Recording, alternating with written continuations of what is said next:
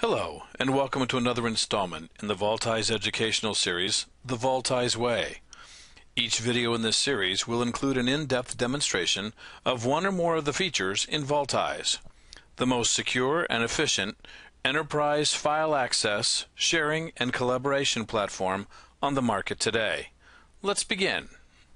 In this demonstration, we'll be discussing digital rights management, or DRM, and how it's applied in a link share policy for end users to then be able to send files to internal or external users securely using digital rights management capabilities.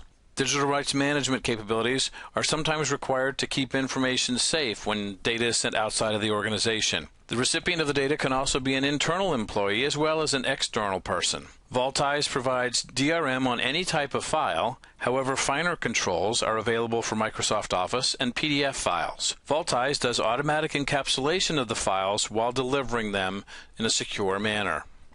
Let's proceed. As mentioned earlier, digital rights management is part of a link sharing policy.